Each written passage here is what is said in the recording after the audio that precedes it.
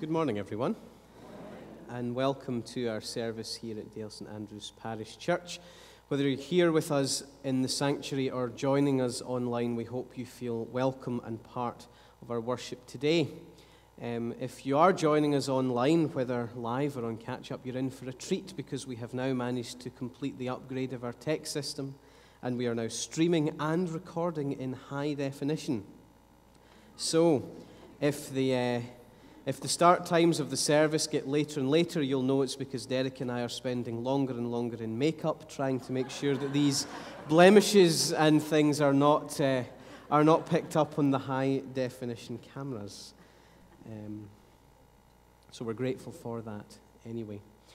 Our thanks as well to Pauline and Helen for being with us again today and providing our service to the deaf. Especially to Helen for coming and slumming it with us today after being at Edinburgh yesterday signing for Her Majesty the Queen, which she's delighted about, and we share in her delight for that, and also in the delight that she does feel that she can come back here to Motherwell afterwards. Although she is, of course, signing today for the King of Kings, which is not me, by the way, but is, of course, our Lord Jesus Christ. The notices have been on the screens as you've been coming in. Because it's summer, we no longer have a printed news sheet. So as you're coming Sunday by Sunday, please do take the time to look at the screens and see what's going on in our church family. There's a couple of things to draw your attention to today. The first is that after the service, our annual American brunch will be taking place in the large hall. A number of pancakes and things are being prepared for us, so please do stay behind after the service if you can, and come through and enjoy the American brunch. I know that it's £3 for adults. I can't remember how much it is for children. £1.50 for children. So please do come through, give a wee donation, and take part in our American brunch. We're also this year going to be running a short summer holiday club from the 11th of July to the 13th of July, so in just over a week's time. This has come about because one of our young adults felt that it was a shame that children can go through the summer and miss out on such things as school meals. So part of this holiday club is to offer a time of fun, a time of sharing of the Christian faith, but also to make sure that kids are coming and being given a good meal for these days. So we are looking for donations of food for that, if anyone is able to contribute. We're looking for things like crisps or fruit, juice, sausage rolls, beans, that sort of thing.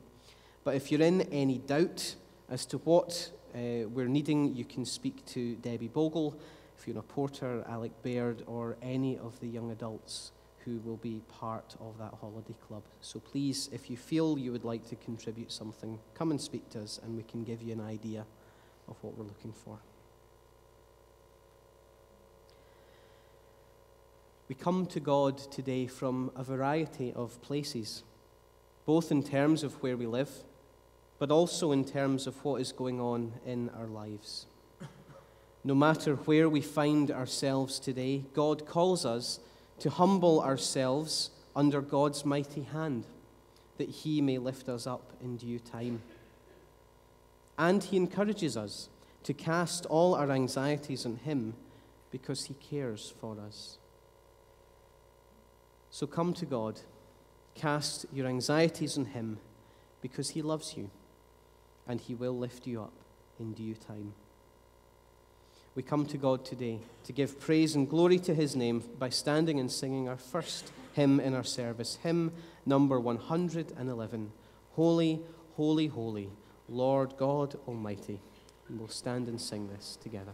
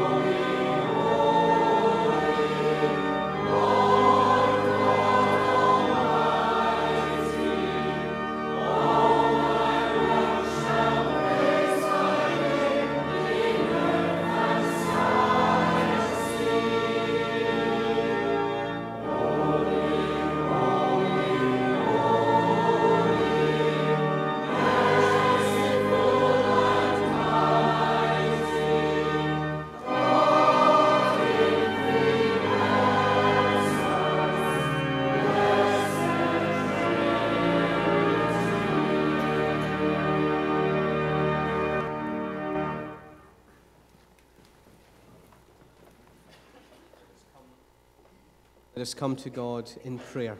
Let us pray together. Almighty God, loving Heavenly Father, we gather in your name to worship you this day. We are here because of our love for you and because you call us to demonstrate the love that we have through our worship of you. We pray that our love and devotion to you would shine this day, and that all who gather would know that you, our Lord and our God, are our first love, the one whom we place above all others. Merciful God, as we gather, we acknowledge that although you are meant to be our first love, we still sin against you in the way that we live and the way that we act. We have failed you. We have let you down. We have treated one another badly. We have not lived up to the standard to which you call us. But there is a way we can escape the consequences of our poor actions and choices. Jesus Christ. Through Jesus, you have taken away the consequences of our sin. So through faith, we are made righteous in your sight. Help us cling to our faith this day, and to know that because of our faith, we are a forgiven people. Not content just to forgive us through Christ, you continue to speak to us, Lord God. We hear your voice through the word of Scripture. We perceive your leading through the promptings of your Holy Spirit. We experience your equipping as we gather and worship you. Thank you, wonderful God, that you are so involved in each of our lives. Be with us and lead us this day, we pray. We ask these things in Jesus' name. Amen. We continue to sing to God's glory by standing and singing hymn number 485. Dear Lord and Father of mankind, forgive our foolish ways. Reclothe us in a rightful mind. In purer lives thy service find. In deeper reverence praise. Let us sing to God's glory together.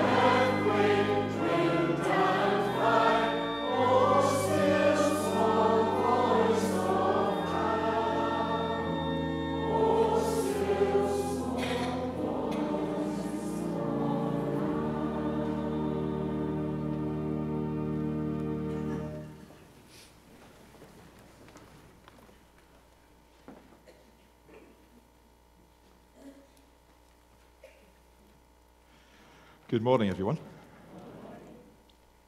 I'm grateful to Stuart for leading the early part of our service today and also the latter part of the service, because I'm still struggling a bit with my voice, but not wanting to be totally isolated. I offered to do this, as I described it to Stuart, this wee centre section in the service. He said, I've never heard the reading and the sermon described as the wee centre section. Maybe that's what happens when you've done this for quite a while. Anyway, we're going to turn to God's Word now together. We're going to read from Psalm 69. This is the third in a series of 4 visits to the Psalms, when we're thinking about particularly what are called the Messianic Psalms, the Psalms that look forward to the life and the ministry, the death and the resurrection of Jesus as the one who was sent by God to be the Christ, the anointed one, the Messiah, the Saviour of the world. And I have to say that Psalm 69 is not probably on your top 10 list of Psalms, I guess. If I was to ask you for that, you would maybe go through reciting things like Psalm 23, the Lord is my shepherd, I shall not be in want. Psalm 46, which we're going to sing part of today, God is our refuge and strength, a very present help in time of trouble. Maybe Psalm 121, I lift up my eyes to the hills, where does my help come from? My help comes from the Lord.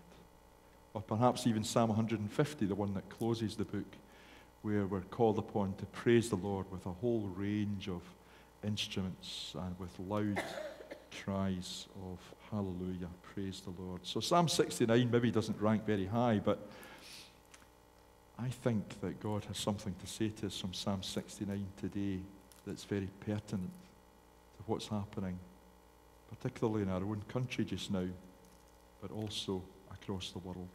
So let's hear these words. Save me, O God, for the waters have come up to my neck. I sink in the miry depths where there is no foothold. I have come into the deep waters, the floods engulf me. I am worn out calling for help. My throat is parched. My eyes fail looking for my God. Those who hate me without reason outnumber the hairs of my head. Many are my enemies without cause, those who seek to destroy me. I am forced to restore what I did not steal. You know my folly, O God. My guilt is not hidden from you. May those who hope in you not be disgraced because of me. O Lord, the Lord Almighty, may those who seek you not be put to shame because of me, O God of Israel. For I endure scorn for your sake, and shame covers my face. I am a stranger to my brothers, an alien to my own mother's sons. For zeal for your house consumes me, and the insults of those who insult you fall on me. When I weep and fast, I must endure scorn. When I put on sackcloth, people make sport of me. Those who sit at the gate mock me, and I am the song of the drunkards. But I pray to you, O Lord, in the time of your favor, in your great love, O God, answer me with your sure salvation. Rescue me from the mire. Do not let me sink. Deliver me from those who hate me, from the deep waters.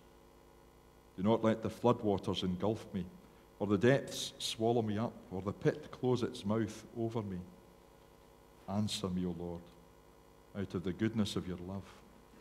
In your great mercy, turn to me.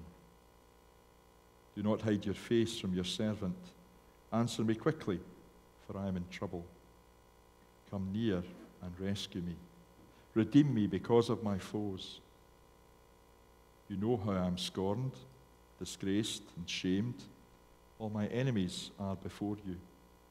Scorn has broken my heart and has left me helpless. I looked for sympathy, but there was none. For comforters, but I found none. They put gall in my food and gave me vinegar for my thirst. May the table set before them become a snare. May it become retribution and a trap. May their eyes be darkened so they cannot see, and their backs be bent forever. Pour out your wrath on them. Let your fierce anger overtake them. May their place be deserted. Let there be no one to dwell in their tents, for they persecute those you wound and talk about the pain of those you hurt. Charge them with crime upon crime. Do not let them share in your salvation. May they be blotted out of the book of life and not be listed with the righteous. I am in pain and distress. May your salvation, O God, protect me. I will praise God's name in song and glorify him with thanksgiving. This will please the Lord more than an ox, more than a bull with its horns and hooves. The poor will see and be glad. You who seek God, may your hearts live. The Lord hears the needy and does not despise his captive people. Let heaven and earth praise him, the seas and all that move in them. For God will save Zion and rebuild the cities of Judah. Then people will settle there and possess it. The children of his servants will inherit it, and those who love his name will dwell there. Amen. And we give thanks to God for this reading from his word. We'll return to these verses in just a few moments, but before we do, let's sing the words of another psalm. As the deer pants for the waters, so my soul longs after you. You alone are my heart's desire. I long to worship you. It's number 550 in the church hymnary.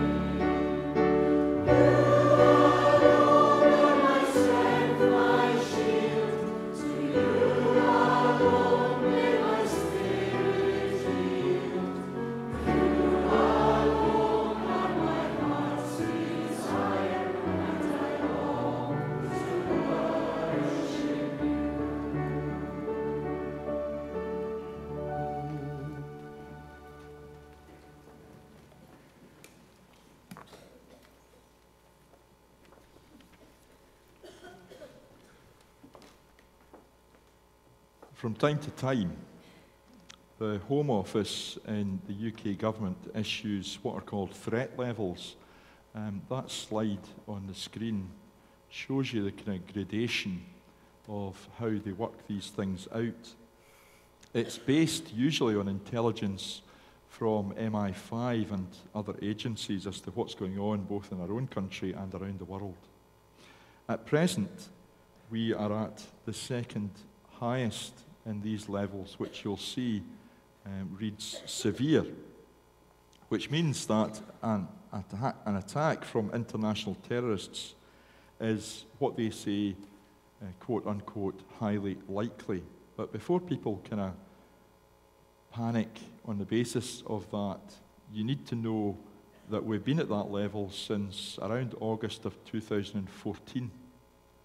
So for almost 2 years, we've been at the second highest threat level. And actually, there was only a short period before that where it changed. And for another couple of years before that, we had been at that high level also. We're not at the highest level, which is indicated as being critical, and in which they say an attack might be imminent. But I wonder if there were a similar scale for personal anxiety and for worry, where would you place yourself just now in terms of what's going on in our country and around the world? Because in the past 7 to 10 days, it seems as if much of the fabric of our society has been deeply challenged. It's been a huge amount of change. There is uncertainty following the referendum on the European Union, that's for sure. It doesn't matter where you go, whether you're at the shops or just walking along the street, you can overhear conversations between people, expressing one side or the other of the debate, but both sides of the debate expressing a sense of anxiety. The financial markets have been shifting, it would seem almost daily. Businesses are certainly reflecting on what the outcome of this seismic vote means for them. Young people are concerned about the future of their families. Many older folk wonder how it's all going to work out in respect to their pensions, in terms of their livelihoods. And the polarization which has taken place in much of what has been written about this between young people and older people, I personally think has been very unhelpful. And some of the accusations and allegations that have been thrown amongst the different groups equally have not been particularly helpful. I don't know what it must be like to be a teacher of modern studies in our high schools. I guess that they're going to have to rewrite all of their class notes over the summer period. And certainly what we've seen is the truth of the statement that has been made for quite a long time now, that a week is very definitely a long time in politics. Things have changed, things are changing. Where does that leave us? Enter Psalm 69. David, in the psalm that we read this morning, is in deep distress. He's in very real trouble. He's struggling, he says, to survive. He's feeling quite overwhelmed. Save me, O God, for the waters have come up to my neck. I sink in the miry depths where there is no foothold. I've come into the deep waters. The floods engulf me. I'm worn out calling for help. My throat is parched. My eyes fail, looking for my God. It's not entirely clear, and we can't be sure what it was that David faced at this time in his life that he wrote this great psalm. What was it that was troubling him? What were the circumstances? We don't know. We can't be sure. And in a sense, it really doesn't matter anyway, because what we've got contained in the verses that follow are some helpful hints and some fundamental principles as to how a person of faith in God might face challenging times. And because we face challenging times just now, it seems very appropriate that we're reading this psalm together this morning. The good advice starts with those opening verses that I just quoted to you. Because you see, the first thing that David does in verses 1 to 3 is he gives a very honest assessment. He doesn't try to hide from the obstacles that he faces. He cries out to God. He doesn't pretend that everything is going to be okay. Don't worry. Be happy. That kind of attitude. No, he looks to God. He takes his complaint to God. And that complaint includes a reference to the sense that David feels that somehow God is absent from his circumstances. I'm worn out calling for help, he says. My throat is parched. My eyes fail looking for my God. There's almost reading between the lines there, a sense of, God, don't you really care about what's going on in my life just now? Don't you really care about the world and the way that it's going, the mess that it's in? But let me say this, just because David feels that God is somehow absent from his circumstances at that time, doesn't mean that that's true. Maybe you, like me, at times in your life, maybe even this is one of those times, feel that God doesn't care about you, that God is disinterested, that he's distant. That doesn't make that assertion true. And in fact, if you go on in the verses, you will see clearly that David himself recognizes that even although he feels God is absent, that it's not God's fault. In verses 5 and 6, he says this, "You know my folly, O God. My guilt is not hidden from you. May those who hope in you not be disgraced because of me, O Lord, the Lord Almighty. May those who seek you not be put to shame because of me." David is saying in these verses that the fact that he doesn't feel that God is close to him is not because God has walked away from him. Quite the opposite. David recognizes that it's he who has fallen away from God, from truly trusting, from truly putting his faith in the Lord. So it's not God who's letting David down, but the other way around. David is letting God down.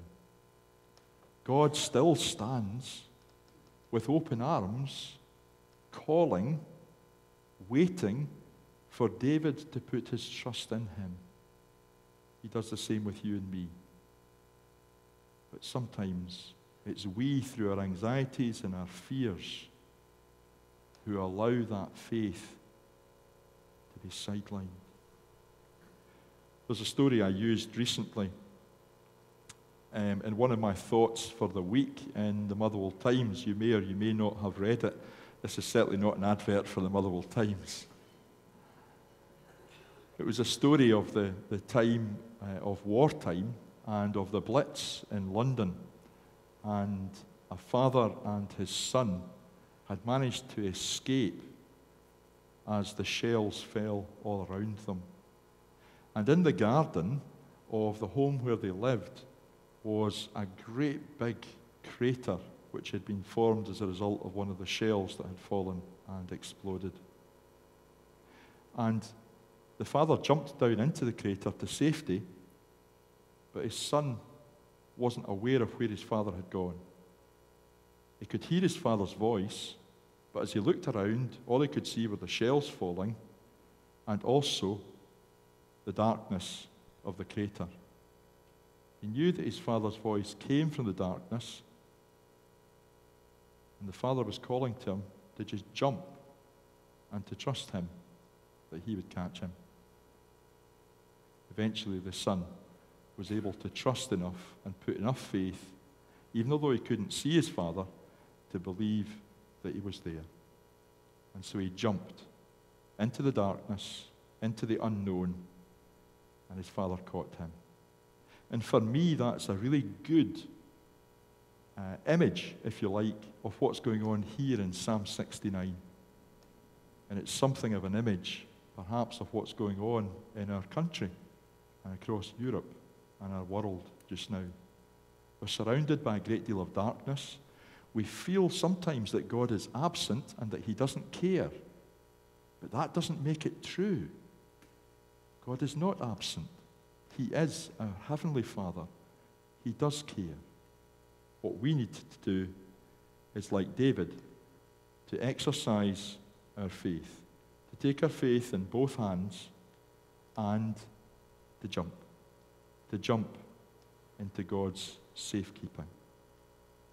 In verse 13, it says something about this. I pray to you, Lord, in the time of your favor.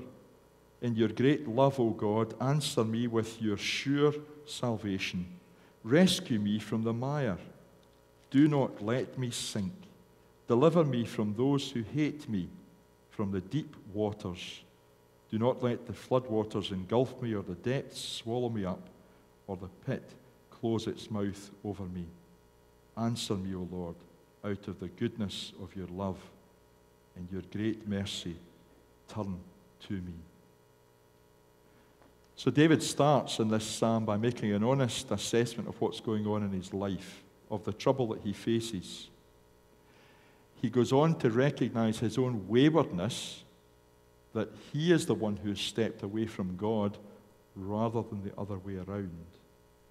And then David starts to present his requests, his needs to God in prayer. And how does he pray that? Well, virtually every phrase in these verses I've just read to you from verse 13 and following puts its focus not on his circumstances, but on God.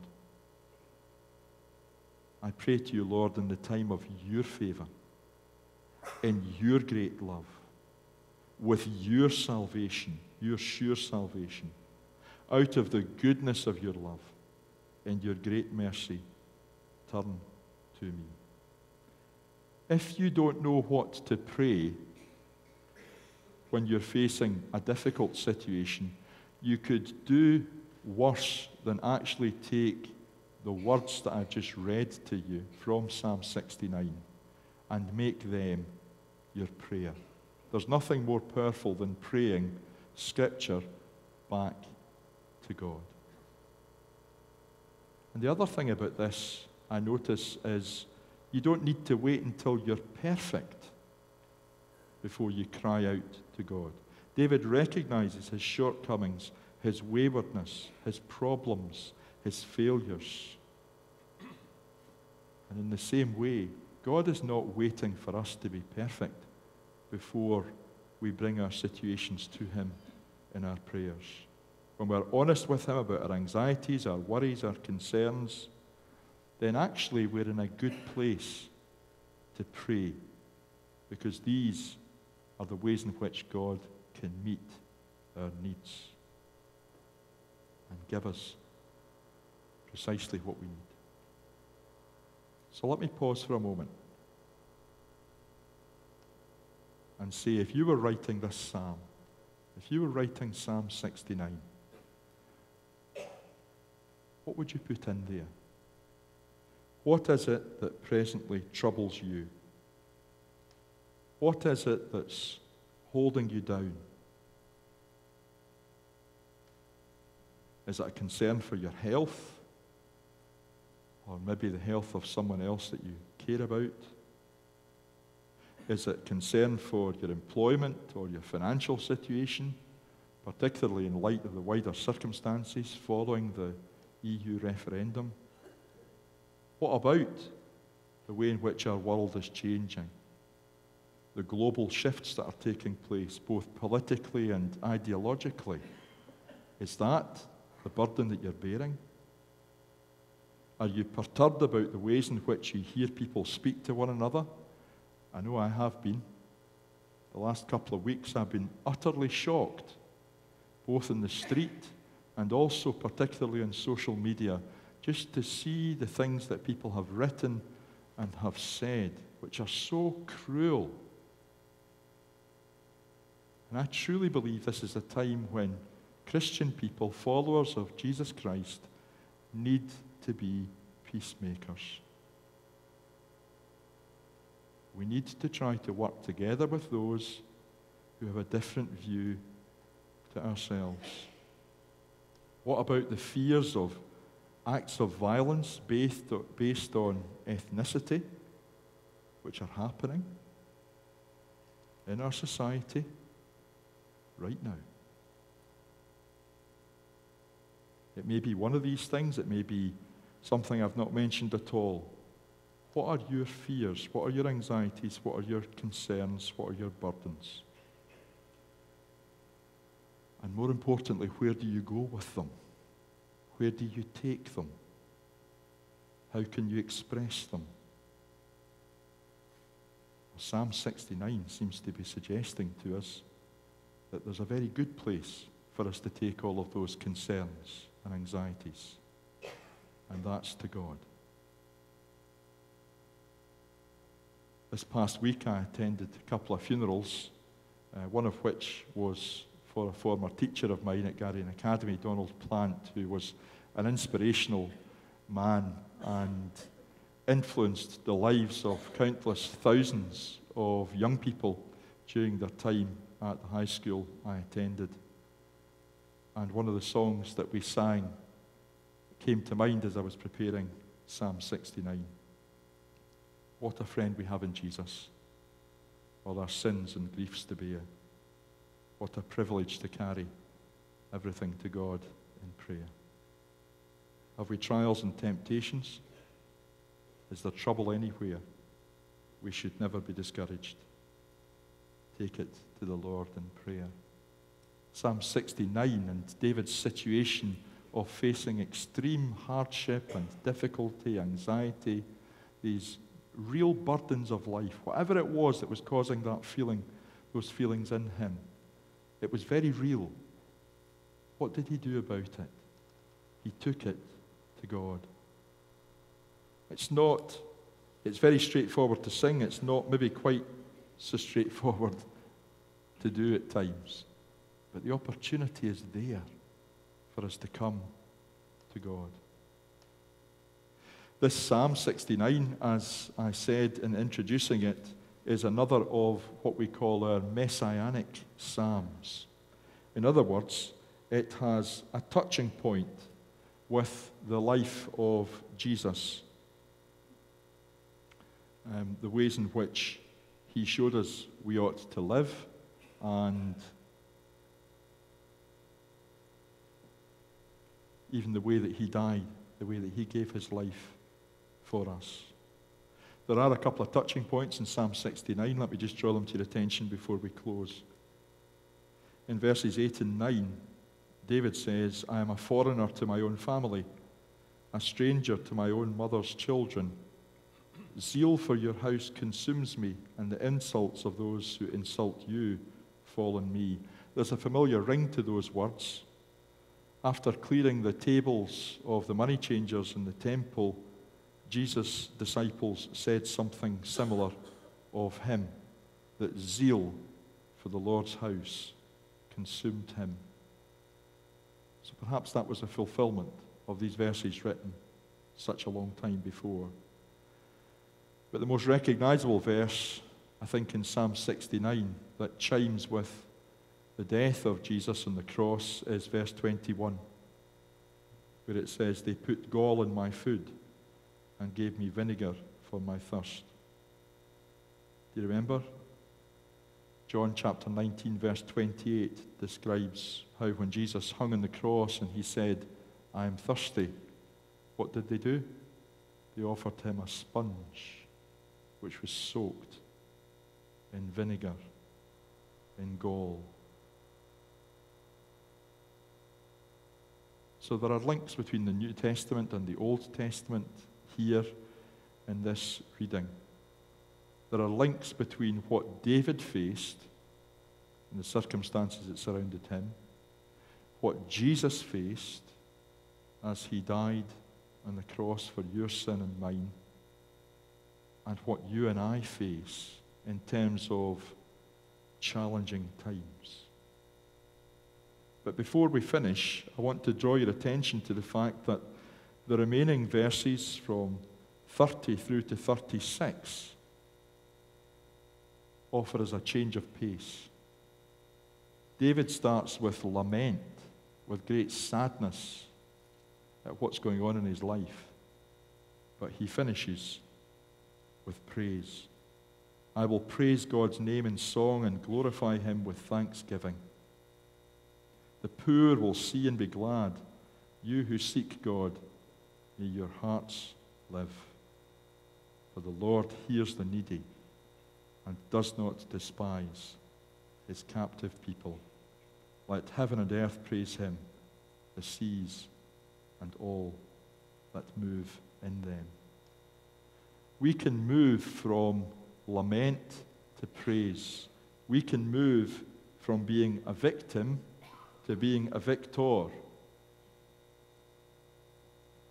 When we take that step into what might seem like the darkness, when we listen to our Father's voice calling to us, and when we allow him to embrace us and bear us up and through those difficult circumstances, whether that be post-EU referendum, or whether that be other things that are happening in your lives and in mine just now, there is one thing for sure. Psalm 69 declares that we can trust in God, and he will not let us down.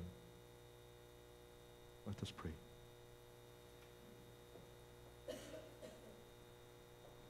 Lord, there are many things in this world that are changing, but you are not one of them. Right here and now, I put fresh faith in your promises to bring all your people to a safe harbor, a place of peace.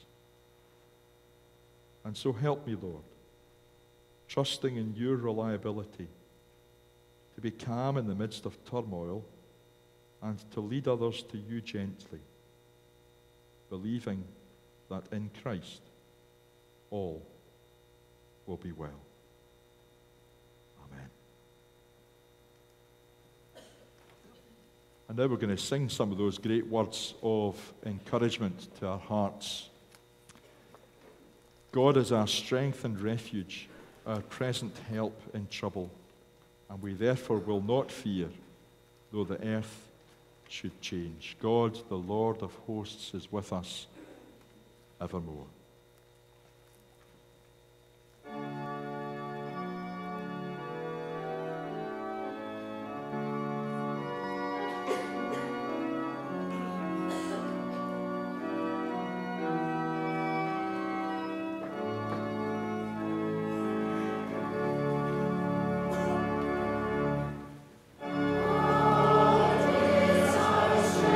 and refuge, our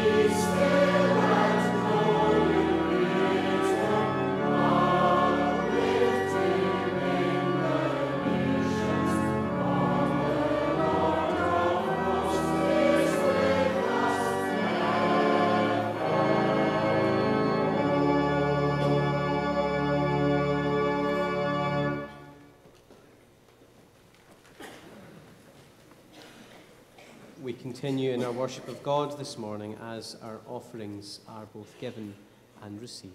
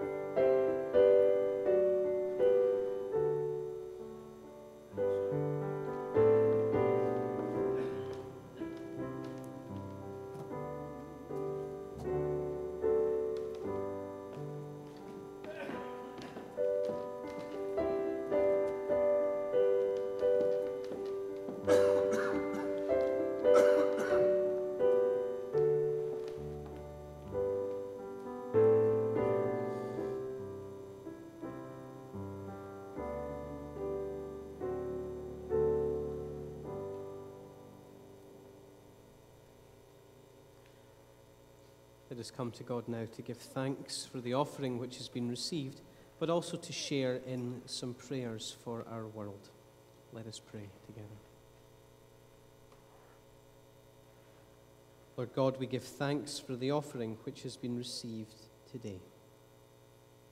We ask that you would bless it and help us to use it to further the spread of your gospel in this place and beyond. Give us wisdom and integrity as we reflect on how best to use the money we have received. God of peace, we pray for the healing of the nations and for a just and equal sharing of all the good things this earth affords us. Renew our commitment to overcome ancient hatreds. Help us pull down the walls that separate us and to overcome the attitudes that divide us. Bring near the day, we pray, when your people of whatever nationality may come and go in peace. We pray especially for those who have been affected in the recent bombings in Turkey, in Bangladesh, and just this morning in Iraq. We are deeply grieved that people think they have a right to take the lives of others. We are deeply grieved at the loss of life, as the lives of people are cut short. Help bring healing to those who are suffering, and bring justice to those who perpetrate such acts of evil.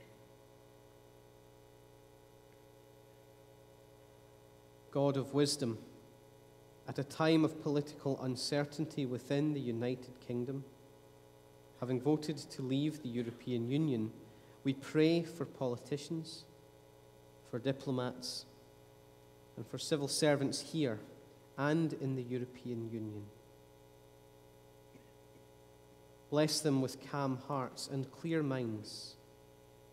Give them a commitment to doing what is right and just, as well as giving them a willingness to seek what is good for all the people of Europe and the world.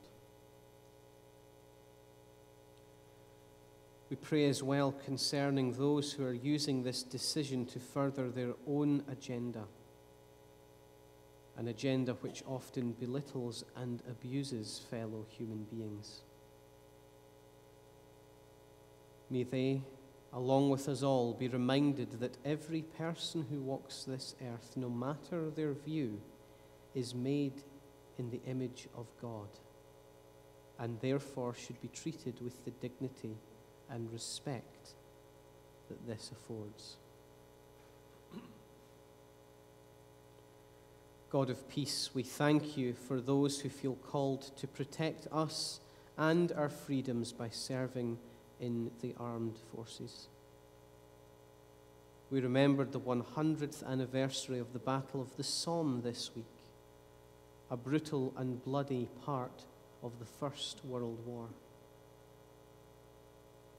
We pray for those who may remember a parent or grandparent who served in this war. And we pray for those who serve in our armed forces today. Be with and protect each one of them, we pray, our Lord and our God.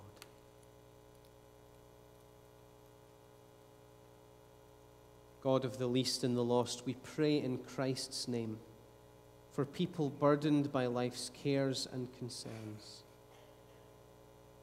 for people who are homeless or living on the edge of hardship and poverty,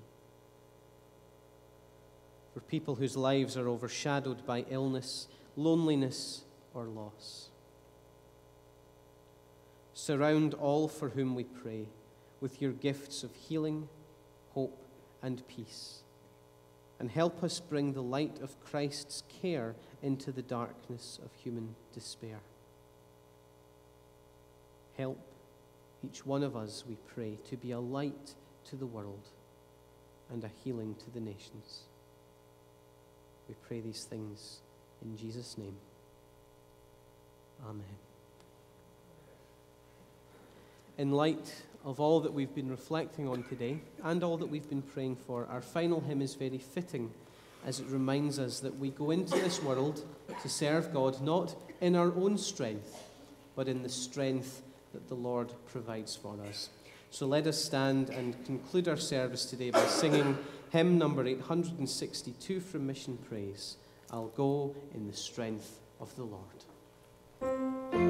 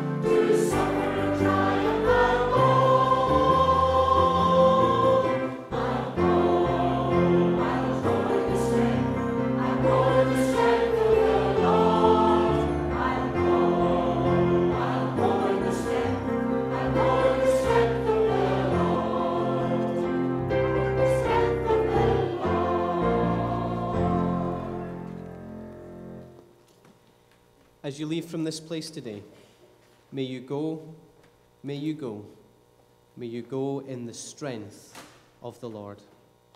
And may the blessing of God Almighty, Father, Son, and Holy Spirit descend upon and dwell within your heart this day and be with you now and always.